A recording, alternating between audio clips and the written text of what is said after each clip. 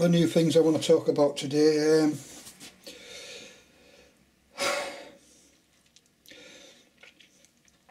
I was after the first thing I did was I was after some money, as we all are. I was after some money, play money, to play games and things like that, and I found I didn't have any, and I went on the net, and I went to Amazon, and I checked to see how much their play money was, and it was quite expensive. It was about 13 quid for Monopoly money. Well, I went and had a look around for printable money on the net, and there's 2 or 3 people print. It's the old type money. It's not the new money for Monopoly, but it's the old one, 1940s stuff. But I made a little box here, and I printed out, because the money's only printed on one side in any case, on Monopoly money, and I printed out as much as I wanted. So I put the ones on. They give you a template for 1s, 2s, 3s, 4s, 5s. There's 1s, and there's 5s, and these are all printed out with a bubble jet. And there's 20s. And 50s, 100s, and it stops at 500.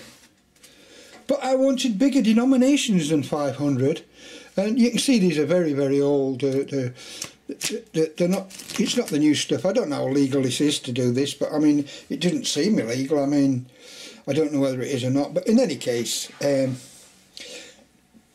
what I did was, I took one of the things, and I took out the 500, and I put in 1,000, as you can see there, because there isn't 1,001 in the old money.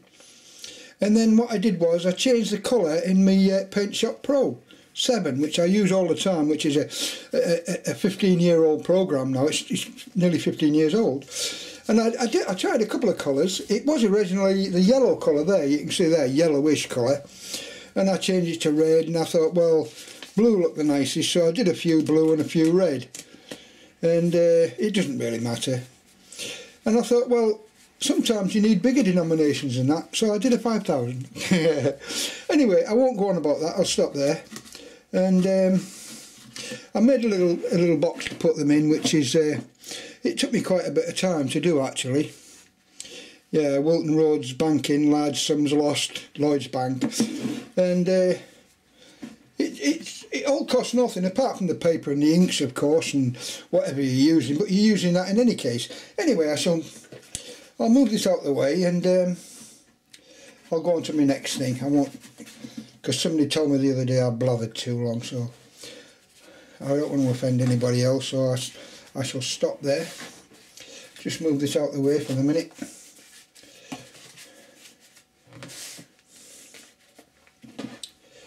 And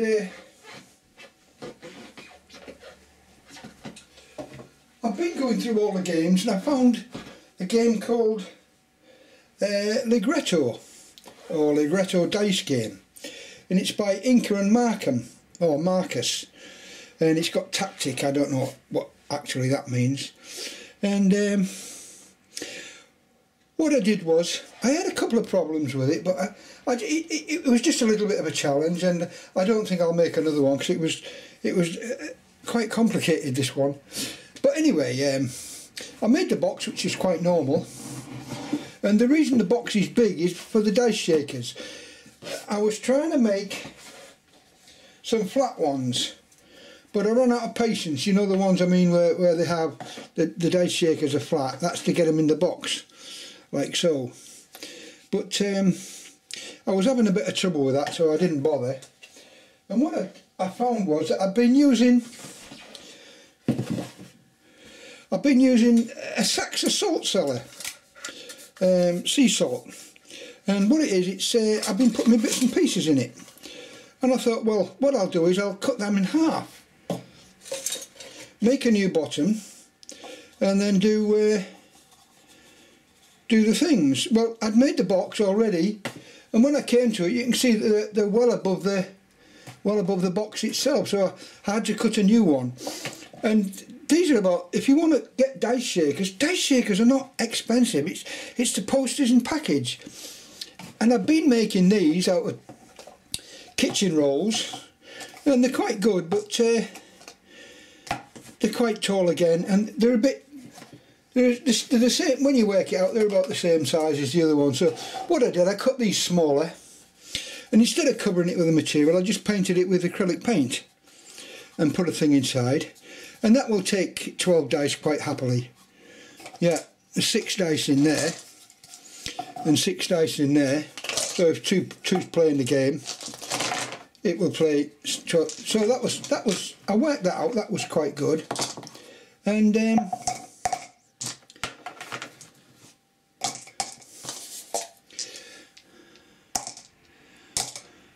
I probably went a bit overboard.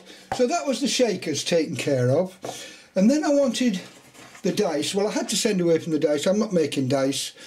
I have got some blocks which I sent for, but I bought the dice, and I think these cost me about £5 or £6. You got to get like sort of 3 sets like this,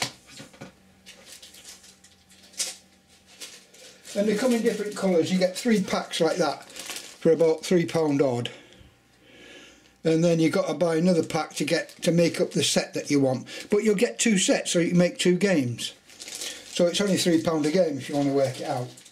And I mean, the game's only about £3 to buy, so I'm shooting myself in the foot.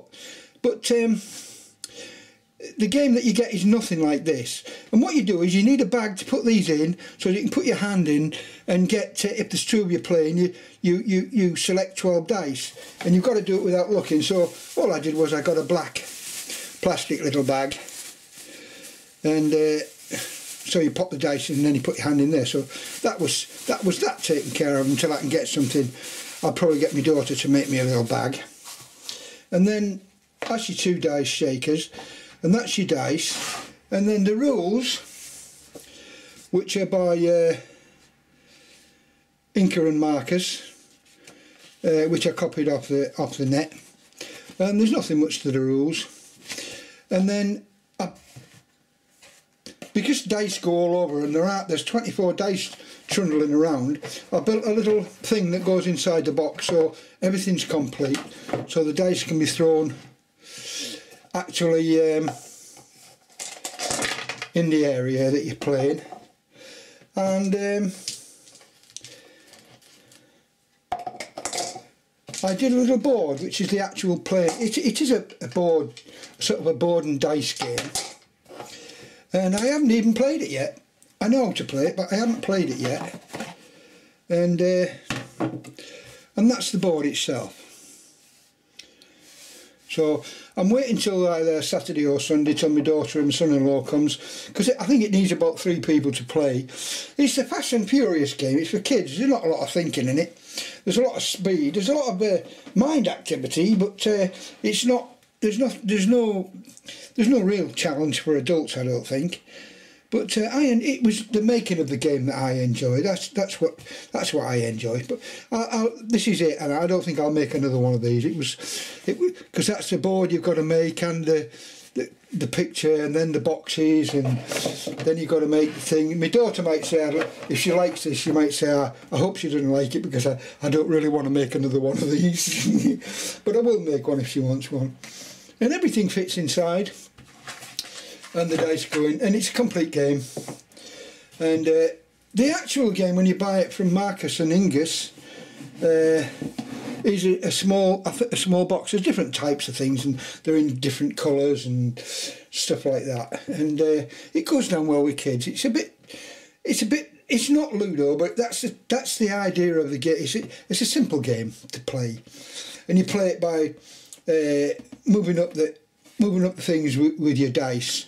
So if you've got one red, you start off with ones, and then you can't, before you lay a 2, you've got to lay a 1. So if you're throwing the dice and you throw 1 red, the next one is a 2 red.